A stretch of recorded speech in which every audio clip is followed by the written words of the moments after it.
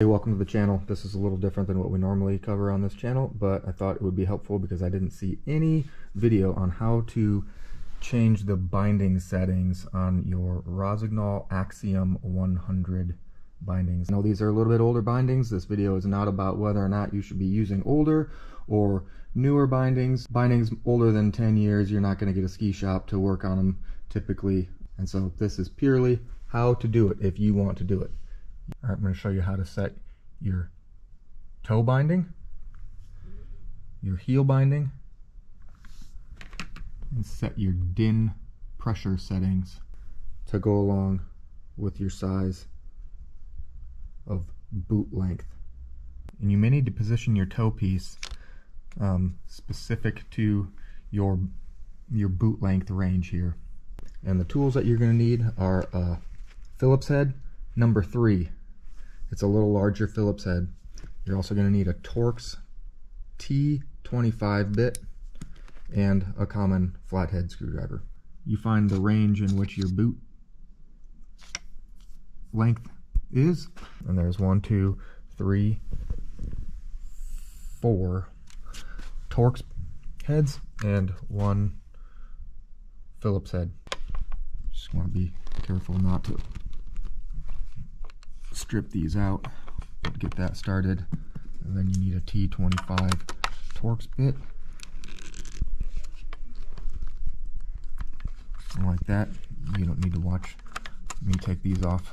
All right, with all the screws removed, this top part pops off, as well as this entire track or rail system.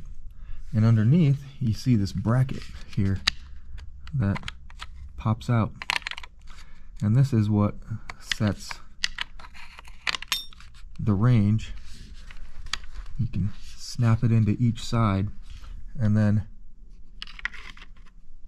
line up your screw holes. Once you set that in here, then you can see what boot size range you're at. So just like that, find out what boot size you are, and then take that apart,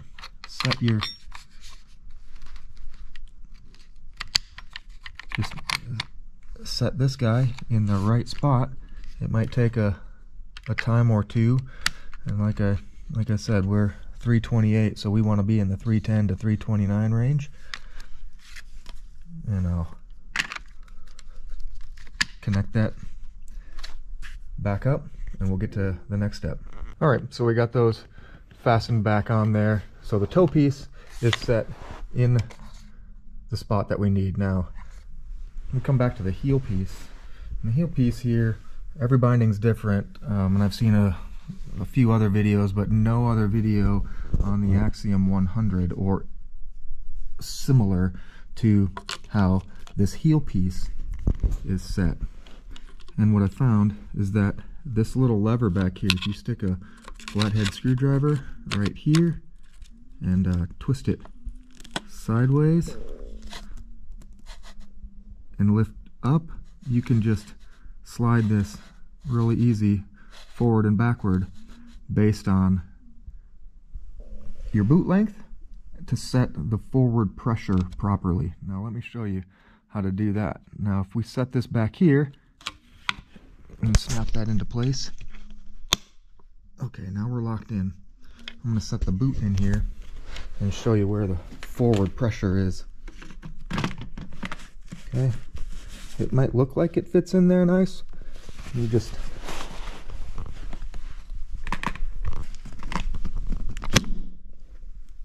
alright, it snaps in there like that.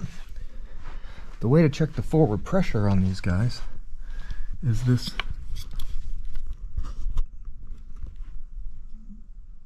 little yellow window here. You can see that black line, that black vertical line.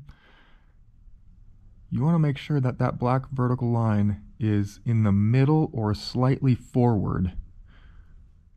And I would say it's slightly back. It's slightly to the left of center. And so properly set forward pressure on these they say is in the middle of the window or slightly forward. And so I think we need to adjust this one more. I'm going to set this back a little bit further just for effect. It might look like these. That fits in there nice. But again, when you check that window, you can barely see that line on the very back side. These are too loose, and so you want to make sure to reset this, and I'll show you what the proper position looks like on these. So release the boot. Again, it's pretty simple. Slide that forward.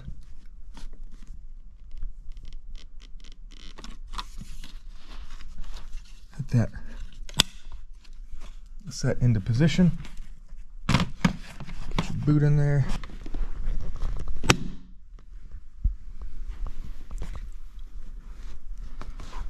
In the proper position here, now you can see that line is slightly forward of center. Well, that's going to be the proper toe pressure on these bindings. Alright, now, last thing. Your DIN setting. Your DIN setting is set on these, on both the heel and the toe. And so to set those, simple. You need a number 3 Phillips head. PH3 Phillips head number 3.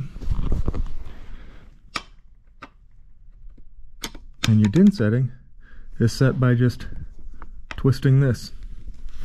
And you can see on the window here, if you want to set that DIN setting, you can see that line, that white line. This has a DIN setting range from 3 all the way up to 10. You can go online and find your DIN setting, what your DIN setting should be based on the experience of the skier, age, height, boot width. There's a number of things that go into calculating your DIN setting, but you should find out what your DIN setting is. Do a Google search. You can find calculators. In our instance, our DIN setting is 5, so I'm going to set that white line right to the 5. And again, on the back side, we've already done that. Same deal on the back. There's just a Phillips head screwdriver. Hope that was helpful, guys. Again, I didn't see any videos online, so I thought I'd make one.